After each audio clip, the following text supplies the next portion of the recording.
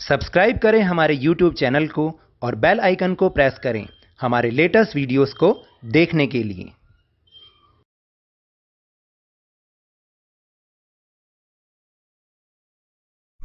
Hello and welcome to loveneeshsirkiclass sir की class. This is Directorate of Education GNCT of Delhi's worksheet number 3, and it is only for class 8 students. It has taken from the subject science, and we will learn and understand the topic light in this worksheet. So students, आज की इस worksheet में हम light के बारे में कुछ discussion करेंगे, कुछ information को understand करेंगे. So without wasting our time, let's start and understand with me.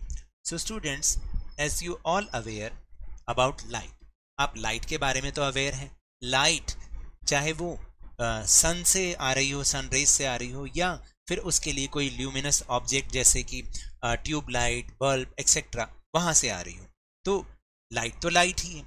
लेकिन उसके बारे में कुछ और इंफॉर्मेशन आज हम आपके साथ शेयर करेंगे. Light always travels in a straight line. जो लाइट होती है वो हमेशा स्ट्रेट लाइन में ट्रेवल करती है. Generally whenever light fall on an object, it is reflected back. Due to this, our eye able to see the objects. देखिए, आमतौर पर क्या होता है कि जब भी किसी ऑब्जेक्ट पर लाइट पड़ती है तो वो हमेशा रिफ्लेक्ट होती है, वापस रिफ्लेक्ट होती है, और इसी कारण से हमारी जो आंखें हैं वो किसी भी ऑब्जेक्ट को देख पाती हैं. अब आप समझे कि आप कैसे किसी चीज को कैसे देख पा रहे हैं. जस्ट लाइक जैसे अभी आप ये वीडियो देख रहे हैं तो ये भी आप ऐसे ही देख पा रहे हैं कि जो लाइट मोबाइल पर पड़ रही है फिर वो रिफ्लेक्ट होकर आपकी आंखों में पहुंच रही है, जिससे आप वो देख पा रहे हैं. Then what is the reflection of light? Reflection of light can be defined as the phenomenon when an object throws back the light that falls on it. Reflection of light को हम ऐसे डिफाइन कर सकते हैं कि ये एक ऐसा फिनोमिना है कि जब एक ऑब्जेक्ट किसी लाइट को थ्रो बैक करता है, वापस फेंक देता है. A mirror is a polished or shiny surface that can reflect back light. देखिए, जो मिरर होता है, मिरर जानते हैं ना, जिसमें रोज आप अपनी शक्ल देखते हैं और अपने सुंदर सुंदर बालों का हेयर स्टाइल बनाते हैं. तो मिरर जो होता है एक पॉलिश या शाइनी सरफेस होता है जो कि लाइट को हमेशा रिफ्लेक्ट बैक कर देता है और आप अपना जो इमेज है उसमें देख पाते हैं. चलिए एक पिक्चर के थ्रू हम इसे देख पाते हैं, समझते हैं. सो देखिए, यहाँ पर ये जो रे जब किसी भी ल्यूमिनस ऑब्जेक्ट से आ रही है, चाहे वो सन से आ रही हो या बल्ब से आ रही हो, तो ये जो रे होगी जो कि किसी ऑब्जेक्ट पर फॉल होगी, इसको हम कहेंगे इंसिडेंट रे. क्या कहते हैं? Incident ray. और इसका जो एंगल बनता है वो कहलाता है एंगल ऑफ इंसिडेंस. याद रखिएगा, एंगल ऑफ इंसिडेंस. फिर जब ये किसी ऑब्जेक्ट पर पड़ती है और ऑब्जेक्ट इसको थ्रो बैक करता है और इसकी जो डायरेक्शन है उसको चेंज कर देता है, तो इस रे को हम कहेंगे रिफ्लेक्टेड रे. और इसका जो एंगल बनता है उसको हम एंगल ऑफ रिफ्लेक्शन कहते हैं. अब आपको समझ में आया? Now we'll move on another topic, that is mirror, जिसके बारे में अभी हम बात कर रहे थे. Image which can be obtained on a screen is called real image, and the image which cannot be obtained on a screen is called virtual image. यानी ऐसी इमेज जिसको एक स्क्रीन पर लिया जा सके, देखा जा सके, वो तो रियल इमेज होगी. लेकिन एक ऐसी इमेज जिसको स्क्रीन पर नहीं आप ऑब्टेन कर सकते, नहीं आप उसको प्राप्त कर सकते, उसको हम वर्चुअल इमेज कहते हैं. तो चलिए अब हम देखते हैं कि characteristics of image formed by a plane mirror. यानी एक प्लेन मिरर के थ्रू जब कोई इमेज बनती है तो उसकी क्या क्या कैरेक्टरिस्टिक्स होती हैं, वो अब हम समझेंगे. First point is the image formed by a plane mirror is virtual and erect. यानी जो एक प्लेन मिरर के द्वारा जो एक इमेज बनती है वो वर्चुअल होती है, आभासी होती है, और इरेक्ट होती है, यानी सीधी होती है. It is the same size as the object and is formed at same distance as object is from the mirror.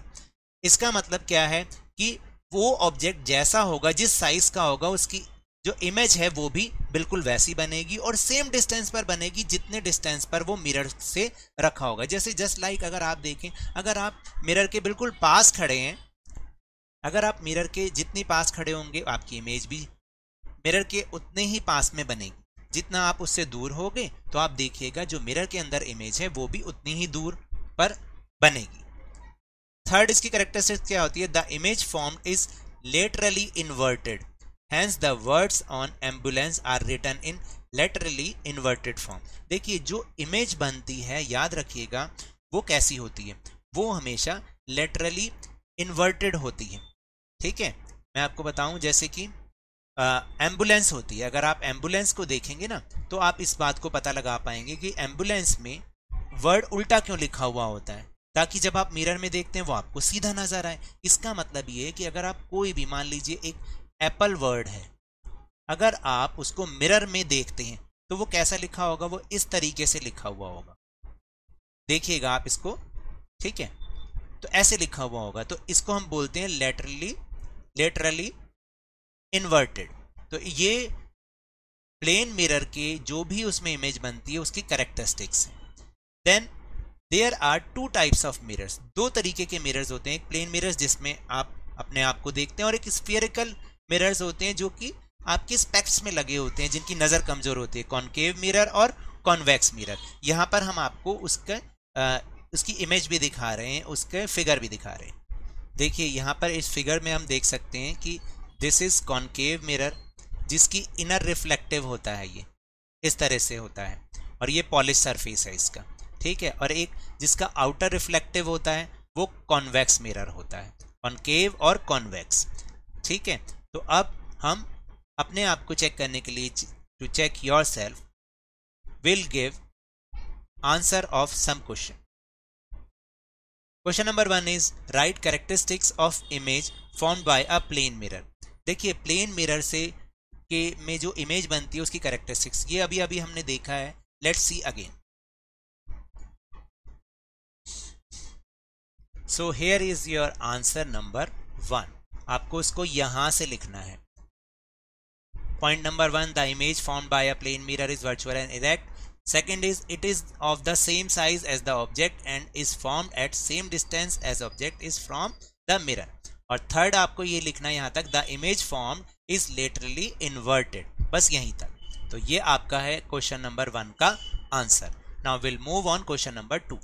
Question number 2 is write any point of difference between real image and virtual image. Real image और virtual image में आपको difference लिखना है। Then here is your answer number 2. Image which can be obtained on a screen is called real image, and the image which cannot be obtained on a screen is called virtual image. So this is your answer number 2. Okay, now we'll move on. Last question, question number 3. Question number 3 is what are different type of spherical mirrors? How are they different from plane mirror? तो आपको जो first वाले का इसका answer है वो मिल जाएगा यहाँ पर, आपको यहाँ लिखना है। ठीक है, there are two types of mirror, plane mirrors and spherical mirrors, यहाँ लिखना है।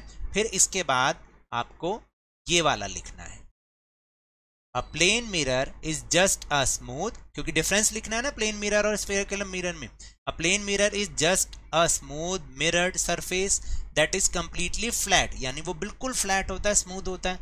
और अ spherical mirror is a mirror that has consistent curve, जिसमें कि कर्व होता है। वो तो फ्लैट होता है जो प्लेन मिरर होता है, लेकिन जो स्फीयरिकल मिरर होता है वो कर्विकल होता है, कर्व होता है उसके अंदर। So now that's all for this worksheet. अगर मेरे इस तरह समझाने से आपको थोड़ा सा भी समझ में आया हो तो इस चैनल को ज़्यादा से ज़्यादा सब्सक्राइब कीजिए, लाइक कीजिए और बहुत ज़्यादा शेयर कीजिए, जल्दी से जल्दी इसे 50K तक पहुंचा दीजिए। और याद रखिएगा कोरोना अभी भी फैल रहा है, सो wash your hands with soap and water regularly, and whenever you go outside please wear your mask, और अपनी टर्न आने पर इसकी वैक्सीनेशन अवश्य कराएं, क्योंकि कोरोना को हराना है और जिंदगी को एक बार फिर से सुहाना बनाना है। इसी उम्मीद के साथ थैंक यू।